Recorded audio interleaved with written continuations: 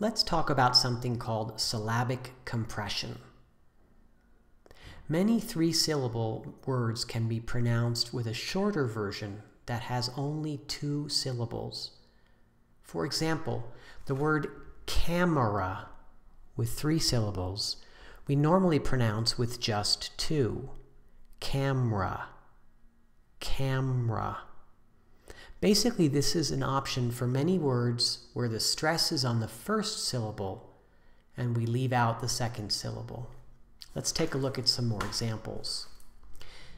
In this first column, you can see that the second syllable, the syllable we're going to leave out, ends in R. So we usually say favorite instead of favorite.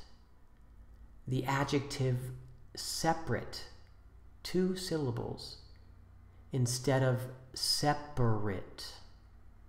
We say several instead of several. Average instead of average. Mystery instead of mystery. Interest instead of interest. In the second column, the syllable we're going to leave out ends in L. We say family, chocolate. In the third column, it ends in N. We say national, personal, prisoner. You can see in each of these examples that the first syllable is stressed and we leave out the second syllable.